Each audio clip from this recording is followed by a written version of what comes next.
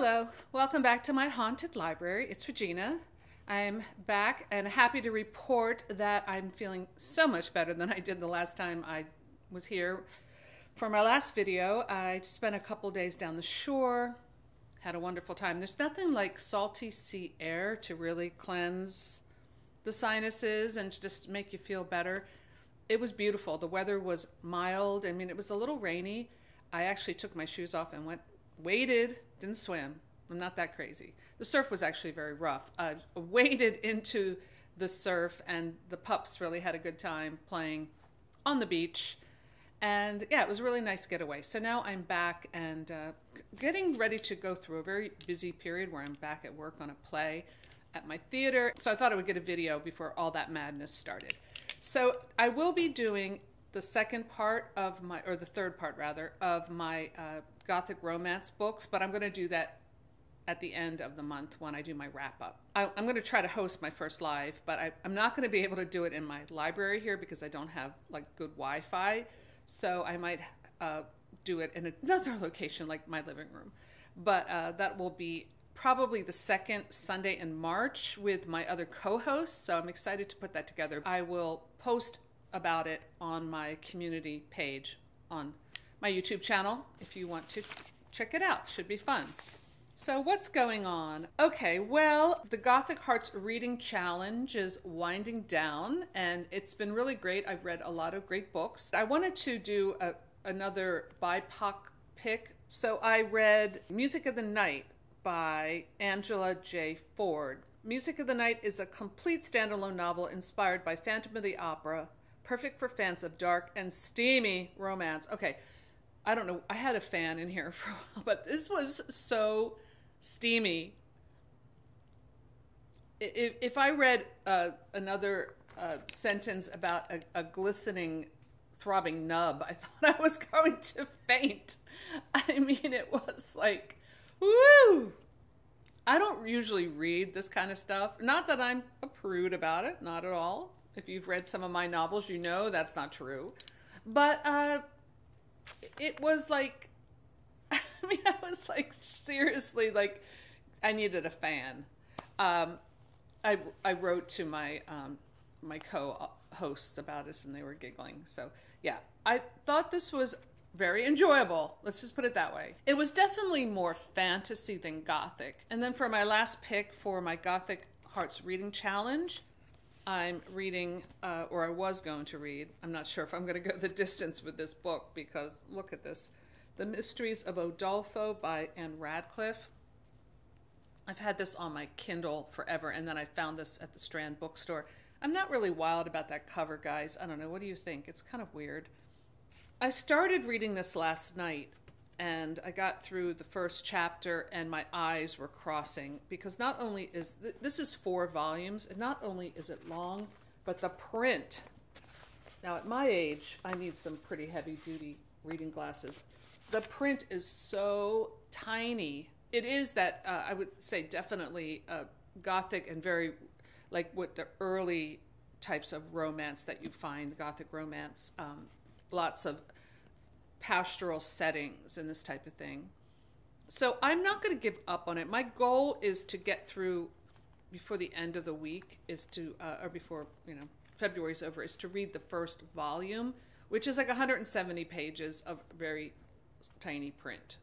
I think I can handle that. But then after reading Music of the Night, I thought maybe I will swap the Radcliffe, if I really can't handle it, for Phantom of the Opera, the original book, which is not that long, and I've never read it. So I think that would definitely be a Gothic romance, and be written before, published before 1950, which was part of my criteria.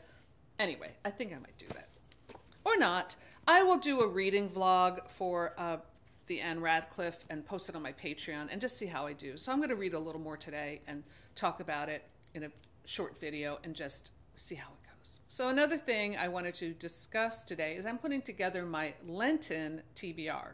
So for 40 days of Lent, and I'm missing a few days because I'm still doing this Gothic stuff, I'm going to read, well, Gothic really fits in with this whole world too.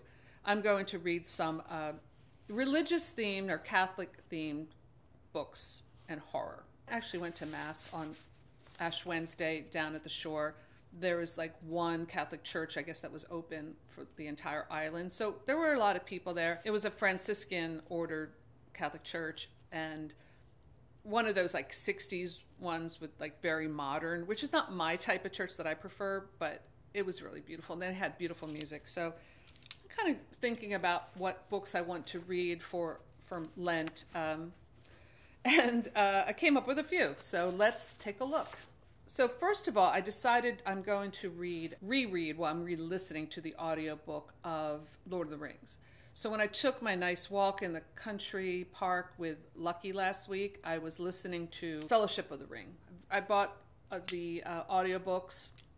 I've read the books, I've watched the movies, and listening to the audiobook while I was walking through the country. Well, there's a lot of walking in that book and a lot of eating. But it was really lovely to be in the country and listening to that. So Tolkien, why did I include Tolkien? Well, Tolkien was a Catholic, and I found this quote where he described Lord of the Rings as fundamentally religious and Catholic work, unconsciously so at first, but consciously in the revision. And I can see where some of those themes are present. So yeah, I'm looking forward to kind of revisiting this. I was not a Tolkien fan. I came to this really late and only read it a couple years ago. I had read The Hobbit when I was a kid, and I had seen the movies, or at least some of them, but I was never like a Tolkien fan. Now I'm starting to really understand it a little better. So moving on to the next one. So this one is more of a recommendation because I just reread this, and that is Holy Blood, Holy Grail. Some of you may know this as the source book for the Da Vinci Code, and I think actually that Dan Brown was sued by these authors. I might be wrong about that. I didn't research that, sorry. If you know, let me know in the comments below. So there are 3 authors, Michael Baigent, Richard Leigh, and Henry Lincoln. There was a lot of research that went into this book. Now, I think in some ways the Da Vinci Code kind of made this book, it cheapened this book. I really didn't like the Da Vinci Code. When it came out, like everyone I knew was reading it, and I was being a little bit of a snob because I was like, well, have you read Holy Blood, Holy Grail? Because that's where the story started. This is not a novel, but it has theories that may be, some people may consider fictional. What I really liked about this book, and I got a lot out of it the second time listening to the audiobook, is all of the history about the Cathars and the Knights Templar and the Masons and all of that stuff I found fascinating. When I got into the bloodline stuff, I was a little bit like, okay. When I was in the south of France, over 10 years ago, I visited some of these sites that were in this book, that were mentioned in this book, and it was really pretty cool. So I recommend this book for anyone who's really into history of those secret societies, and it's very good.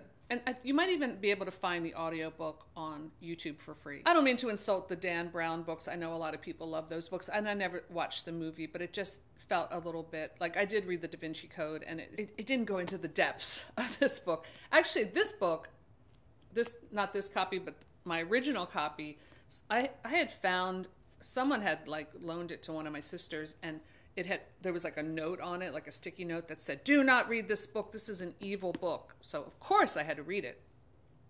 But yeah, it's good. Let me know if you've read that one, because I don't know if a lot of people know about that book as being the source material for the Dan Brown stuff. And here's another book that came out during that whole Da Vinci Code. When everyone was reading it, it was like a big deal. It was, I don't know if you remember that, but God, when did that book and movie come out? Like late 90s, early aughts maybe? But anyway, you saw a lot of books like this. This one is, I think this is maybe like a Barnes & Noble book. Bloodline of the Holy Grail, The Hidden Lineage of Jesus Revealed. This is by Lawrence Gardner. This has a lot of great art. It does go into like the bloodline, and I checked for my name and it wasn't on there. But you never know. Think about it. We're all probably related to each other when you really get down to it.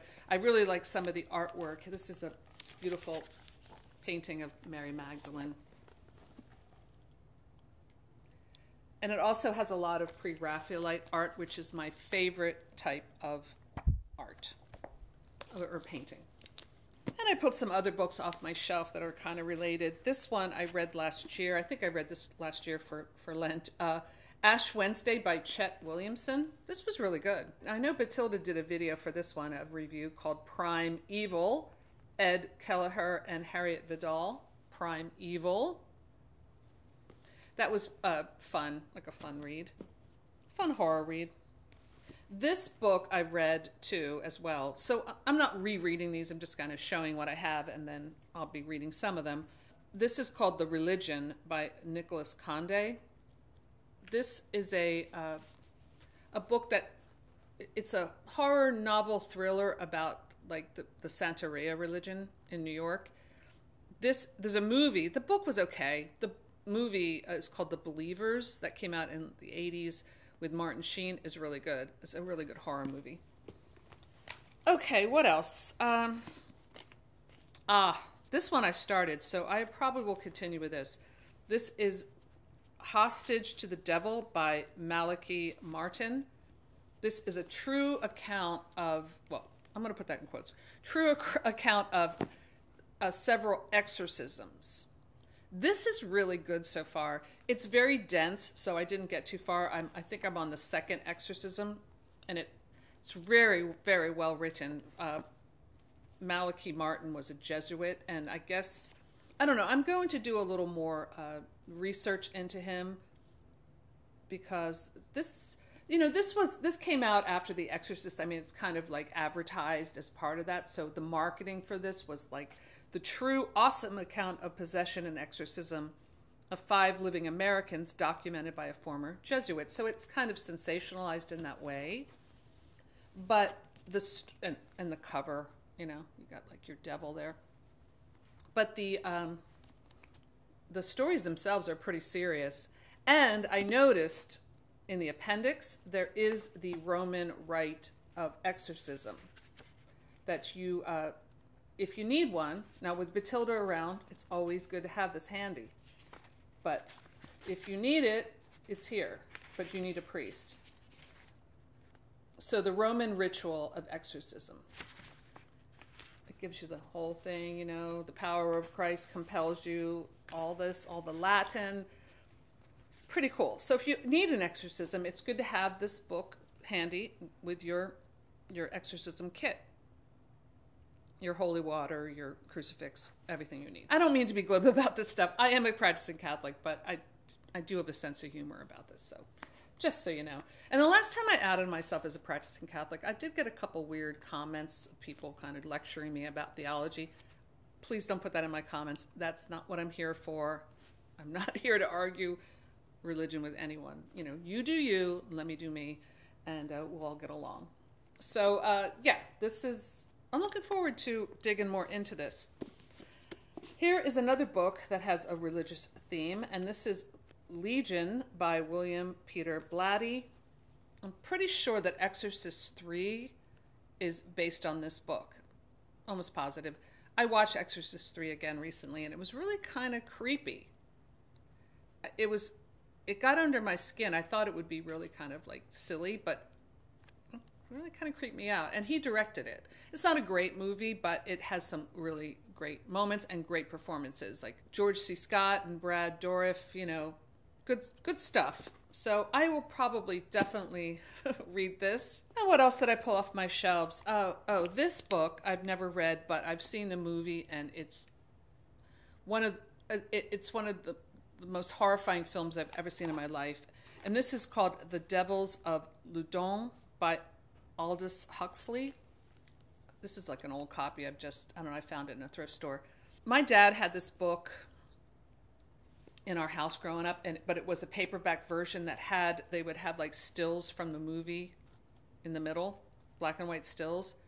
And the photos were horrifying. And then when I finally saw the movie, I was absolutely freaked out. Now I do have a bootleg DVD of The Devils. The quality's really bad, but now you can watch it on Shudder. I haven't rewatched that movie in a while, but it stars Vanessa Redgrave and Oliver Reed, directed by Ken Russell. And Ken Russell, I absolutely love his films, but he can really go over the top sometimes with some disturbing imagery. Let's put it that way. His film Gothic is one of my favorite movies. I love that movie. And I might rewatch that again. Oh my gosh, I was so upset that Julian Sands, I don't think they found him yet. I mean, it's kind of given up hope. Went missing in a snowstorm in California. He was I'm saying he was, I'm speaking in the past tense, but it doesn't look very good. He went hiking, and apparently he's a very experienced mountaineer, and there was a bad storm and avalanches and all kinds of things. They haven't found him yet. It's really heartbreaking, but he's in Gothic. Anyway, but back to the Devils. This is based on a true story that happened when a priest is horribly tortured and burned at the stake for being a heretic in this small French town. And so it's based on historical fact. The Ken Russell film is highly disturbing. Vanessa Redgrave plays the Mother Superior of this convent, and she gives the creepiest, most wonderful performance that you can possibly imagine. She is an incredible actress, and I had the opportunity to see her perform on Broadway, and she was mesmerizing. And I know she's a kind of controversial figure because of her politics, which I don't get involved in. I'm just responding to her performance, and it was great. So I don't know, this book is probably going to be a little dry, but I might dip into it. And then also I pulled out, I really have a very nice copy of an author that I am curious about, and I don't know a lot about him, but I know there is a lot there, and that is Dennis Wheatley's To the Devil, a Daughter. There's also a film version of this with Nastasia Kinski that I watched a long time ago. And I recently watched an adaptation of one of his novels, The Devil Rides Out, I think it's called, if I can remember. It's Christopher, I just watched it last week. Christopher Leigh is in it, and it's like a Hammer film from the 60s. But it was really good. So I want to read this. I want to get to know this author, because I know he was very knowledgeable about the occult, and of course that interests me. I might start with this. I'm not sure. I haven't really put it together. And was there anything else that I missed that I wanted to mention? I mean, of course, The Exorcist is a good book for this kind of topic of exorcism, but I've read that a lot, so I'm not going to read that this time around. I mentioned Ken Russell's The Devils on Shudder, if you want to check that out. I do recommend it. Just know that what you're getting into is very disturbing. I mean, there's like an extensive torture scene. I don't even know if I would consider this a horror film. I guess it is kind of considered a horror film, but it's scary. But the film is a masterpiece. I mean, it's beautiful. The art direction. I mean, there's this whole crazy scene where these nuns become possessed, or at least think they're possessed, and like they tear their habits off and are running around naked, and it's really crazy. I must have blessed myself 10 times the first time I watched that movie. And another movie I wanted to mention has nothing to do with horror, but it's a great film, a great Catholic film, and a really beautiful film all the way around. I've seen this movie several times, and I just rewatched it because it's very meaningful to me. I had a very moving experience, kind of like a spiritual experience, watching this film for the first time. And that is The Mission, which came out in 1986. It's a Roland Joffé film it's a historical film, so it's based on historical fact. It stars Robert De Niro and Jeremy Irons. And two of my favorite actors, especially Jeremy Irons. And he plays a Jesuit priest. And it's about missionaries who go to South America, and there's this incredible sequence, and it's beautifully shot, all on location, incredible musical score. I mean, you really feel like you're there. It's great, but it takes place in like the mid, I guess, 1700s, and Robert De Niro plays this Spanish slaver who does something horrible, and he volunteers for this really horrendous penance to kind of redeem himself. And he drags this net of all of his like armor up these mountains, and it's really incredible. It's a very, whatever your faith is or not, it's a very moving film. I would definitely recommend it. It always stuck with me. Oh, and also something that I might rewatch because I really loved it is the Netflix horror series called Midnight Mass. That was really good. So let me know in the comments below if you've read any of these books or have seen any of the films I've mentioned. I would love to hear your thoughts.